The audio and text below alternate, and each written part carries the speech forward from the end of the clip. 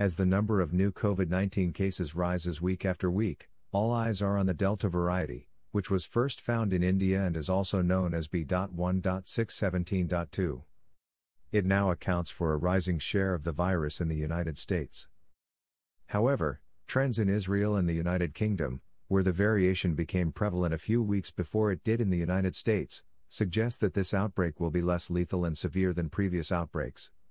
Experts believe that improvement in immunization will be the most important factor in avoiding the worst effects. In Israel, average daily instances are already more than double what they were in mid-April, when the country's first Delta cases were discovered. In Israel during the time, there were an average of 5 deaths each day. Despite the increase of the Delta type, which currently accounts for more than 90% of new cases in the country, average daily mortality have continuously remained below that level. According to data from Johns Hopkins University, Israel has seen an average of less than 2 COVID-19 deaths each day during the latter week of May. Both cases and deaths in the United Kingdom have increased since the Delta variety became the dominant strain in the country in mid-May, although cases have increased at an exponentially quicker rate than deaths.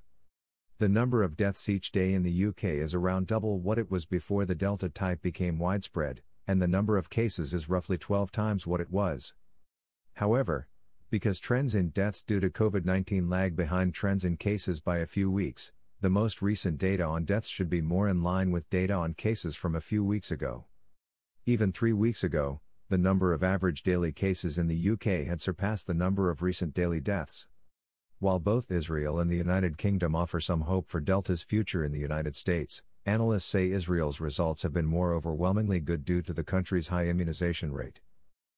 The Israeli government said in a statement released Monday that its analysis found the Pfizer/BioNTech vaccine to be 64% effective in preventing infections caused by the Delta variant but 93% effective in preventing severe disease and hospitalizations, compared to research published in May that said it was 97% effective. Overall, vaccination rates in the United States are comparable to those in Israel and the United Kingdom. When the first cases of Delta were discovered in the United States, roughly 16% of the population was fully vaccinated, and now that the variant has become dominant, about 48% are fully vaccinated. Vaccination rates also differ significantly across the country.